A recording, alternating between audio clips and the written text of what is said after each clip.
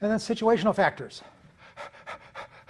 So in addition to what's going on in your brain and what's going on with the people around you, there's just some contextual stuff going on that can have powerful influences on your behavior. One of them is just what are you trying to accomplish? One of the realities of our world is that nobody has enough time to do everything that you want to do. Would you agree? Okay. So then when it comes to making purchase decisions, that's a task, and we want to minimize that task. So for routine purchases, especially for low involvement, we're not going to spend a lot of time choosing a brand of detergent. We're just going to grab what we know. Many times just by color or even by position, don't even look at it. Have you ever done that? Grab something from the grocery store, put it in your cart, and you got home and it was wrong, but it looked kind of the same, or it was in the same place? Because the thinking was so low involvement that it was automatic and didn't even notice till you got home. And then some of the things that might make you pay more attention when you are buying a gift for another person. Remember we talked about involvement is safety, financial, or social risk. When you're giving a gift to another person, social risk comes into play, so you're much more likely to pay attention or spend time on a purchase for a gift for another person. Especially if it's a significant gift for another person, like something for a first date, or if you are meeting the in-laws for the first time. And then some people just like to shop. So for them, the task is the medium is the message, is the task is the purchase, the ability to shop. Having the ability, the luxury of the time to be able to stroll through the mall, if they could still find a mall to stroll through, is a positive experience. That's a win. Then time. There's two kinds of time, and I haven't come up with a better one from that ticking clock thing. I'm open to suggestions. But time has a huge impact on our purchase behavior. We talked before, time of day. Who buys coffee in the afternoon other than students? Who eats cereal in the middle of the day other than students? Okay, let me come up with some examples of places. But yeah, so I eat breakfast in the morning. I don't eat breakfast at lunchtime or dinner time unless I'm just being totally anarchistic. Time of year has an influence. I'm doing different kinds of shopping tasks around the holidays than I am around January or February. Valentine's Day is coming up. Does everybody here have the things that they're trying to impress their significant other or their hope to soon to be significant other, or at least significant weekend? So that kind of talk, and then I haven't come up with a better, but ticking clock just recognizes that we don't have a lot of time. And anybody who's been a working mom, and I've got a half-hour lunch. In addition to having lunch, I've got to take the dry cleaning. I've got to pick up some things for the kids. I've got to drop somebody off at the doctor, and I've got to get back to the office. Don't have enough time to do everything that I want to do, so that's going to influence the amount of time and attention that we pay to our purchases. Thank goodness we can shop online from work. Another situational factor is just atmospherics, and this is an area that is getting increasing attention right now. That's just the mood.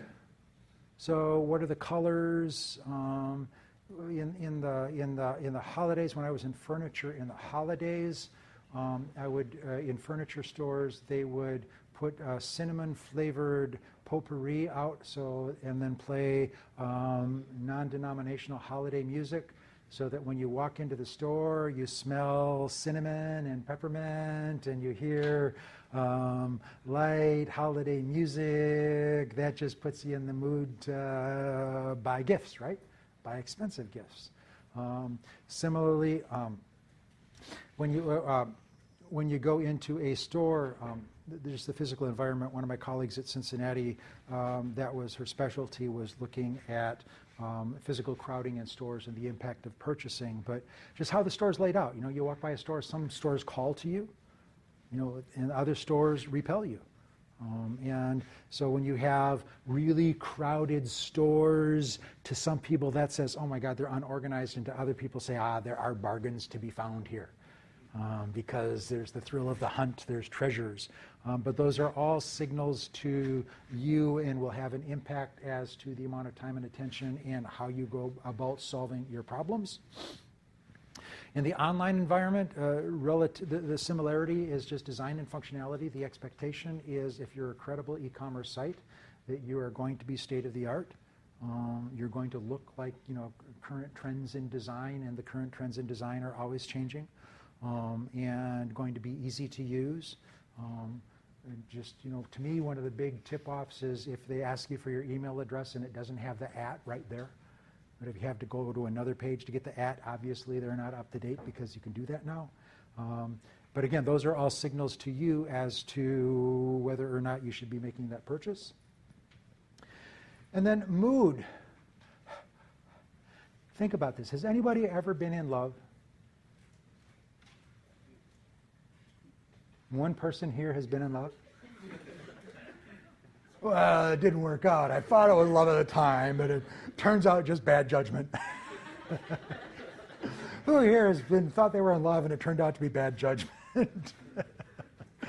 Okay, good. Before you found out it was bad judgment. Isn't that a wonderful place to be? It's like everything is magical, and we go to the restaurant, and it was the best food we ever had, and the song was our song, and it was 32 degrees below zero, just refreshingly cool, and we were, just when you're in that kind of a space, everything is good, and then the other side, when you're in a bad mood, you know what I mean? Nothing's good. The food tastes rotten. The service is lousy.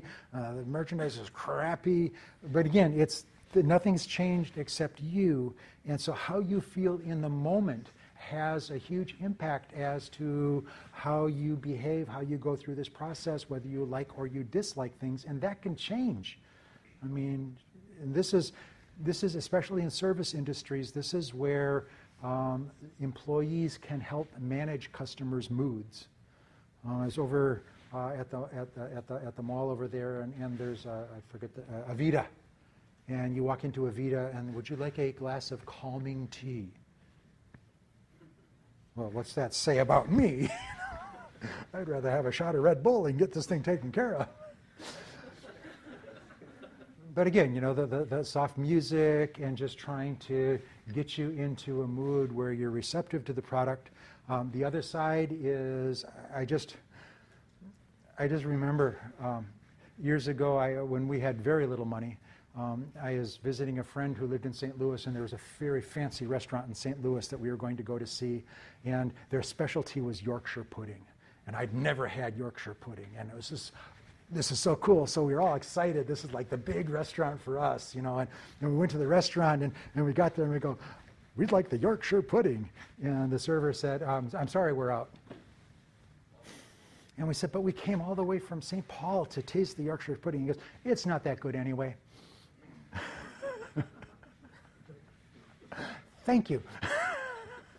But again, we have the ability to help. Anybody had been in a restaurant where the server was in a bad mood, and you could tell? And did that affect your meal? It certainly affected the tip. If I was the kind of person that tipped, it would have affected the tip.